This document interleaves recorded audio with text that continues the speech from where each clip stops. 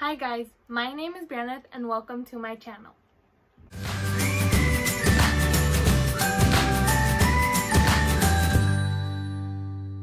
Today's video is a little different from the ones I had previously made. As you see in the title, I'm going to be sharing a bit about my life and my experience as someone with low vision. I'm making this video to spread awareness of the visually impaired community and to give insight into someone with my specific medical condition. I want to clarify that I'm not an expert in any way and visual impairment varies from person to person. I am simply sharing my experience and what I've learned from specialists throughout the past few years. I have blind spots in both of my eyes due to scarring in the retina of each eye.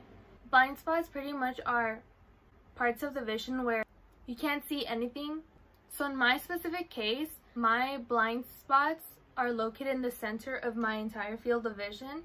Anything located in that area, I can't see it. And although most people might think that blind spots are generally black, I see color. Like, my brain is still stimulated because my eyes work properly. It's just that the retina that transfers the information to my brain is damaged. What I'm seeing right now is pretty much like a circular, colorful cloud. But the blind spots I have are actually a result of a medical condition called Ocular Toxoplasmosis. I will spell it out down here.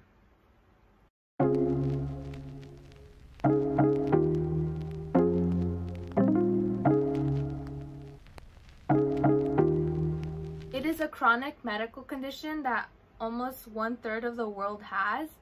It just presents itself very differently from case to case. Some ways you can get it are by eating undercooked meat, unwashed vegetables, contaminated water, or simply by coming in contact with a cat, an infected cat, or a litter box or a sandbox.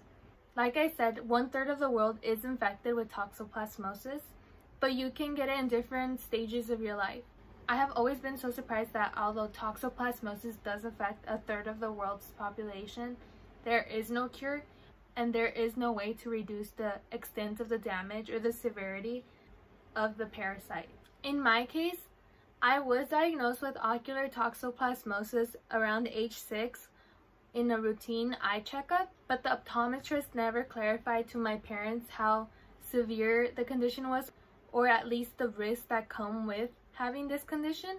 So I went on with my life unaware of the possible consequences. And at age 14 is when I went through what is considered a crisis. And at that point is the first time I ever learned of the severity of living with ocular toxoplasmosis. Since it had been so many years since I originally was diagnosed, the doctors couldn't tell me specifically how I got infected, but their theory is that I was infected while my mom was pregnant. So when it comes to pregnancy and toxoplasmosis, usually the parasite, rather than infecting the mother, goes on to infect the fetus. A mother can remain unaware and not know of the infection until they give birth. When a mother becomes infected by toxoplasmosis, the child can be born with damage to the brain, neurological system, and or the eye. How I was taught to understand toxoplasmosis was that the parasite chooses a part of your body or organ to locate itself in, and once it chooses a location, you could say, it doesn't travel to other parts of your body. I hope that's making sense. Specialists have told me that out of all the possible outcomes of toxoplasmosis, I am lucky because my toxoplasmosis is located in the eye.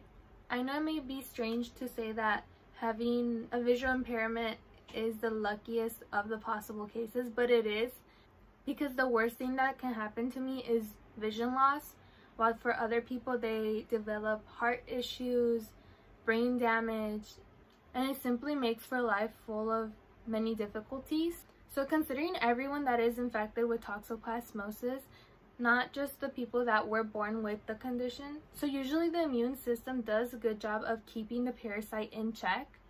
But often, while keeping it in check, it does create some collateral damage, such as damage to the eye, the heart, or the brain, which is why I have ocular toxoplasmosis, which is toxoplasmosis in the eye.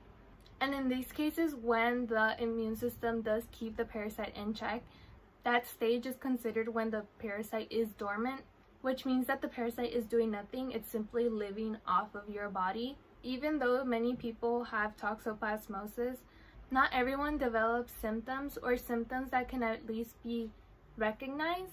And in these cases, when the infection goes untreated, it could result in loss of sight, neurological damage, and brain inflammation, which is why it's so important for people that are aware of their diagnosis to recognize the warning signs. For me, when I first underwent a crisis and I was old enough to understand what was happening, I developed extreme sensitivity to sunlight and experienced difficulty reading regular text. So I have been able to get treated early on in every crisis, which has reduced the severity of the inflammation and therefore helped reduce the extent of the damage. Although there is medicine to reduce the inflammation, there is no cure or way of removing the damage that has been caused by the parasite. How I always describe ocular toxoplasmosis to the average person is that it is an unpredictable and incurable condition. Once there's damage, there's simply damage. There's not much that can be done about it. Now that I have given you a general overview of what toxoplasmosis is, I want to share more about my personal experience. If you would like to hear more content about my life story, please remember to like and subscribe. Like I said, I became aware of my condition when I was 14. Since then, I've had 3 crises, so it is 3 times that the parasite has become active and caused inflammation in my retinas. In each case, it was one eye or the other. It was never both. And like I said, I have been able to go through rounds of treatment, but the damage is permanent, so there are scars in my retina, which is why I can't see in certain areas. There are people that do get scars in their retinas, and since it's not in the center of vision, they can go on with their normal life. And out of the whole area in the retina where my scars could be located, mine are located in the worst spot. The center of vision is very important in focusing, which is why my blind spots are a challenge I face constantly. If my blind spots were located in my peripheral vision, it would be much easier to see, but that's not the case. When it came to the multiple crises, you know what I mean. The specialists were very surprised that I was undergoing these episodes so soon after the other. And since my condition is unpredictable, all they could do is give me their professional opinion.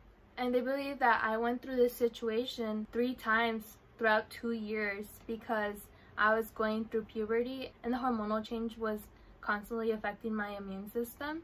And that's when the parasite would take advantage of the opportunity. You have no idea how often I've gone to eye doctors, whether it was optometrists, ophthalmologists, or retina specialists, and they've told me that it is so surprising to see this extent of damage to the retina in such a young person. So there's no way to get rid of the parasite without hurting me. It's pretty much if I'm healthy, the parasite's healthy. I will be posting another video where I go more into detail about how I see and how I go about my life, but I can't include it in this one because it would be way too long. If you would like to hear more content about my life story, please remember to like and subscribe.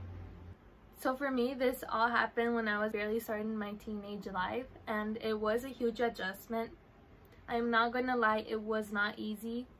I learned to appreciate everything I could see from that point on, but I was so fortunate that the universe led me to a high school that did have a program for visually impaired students, and there was only a handful of programs like that in Los Angeles.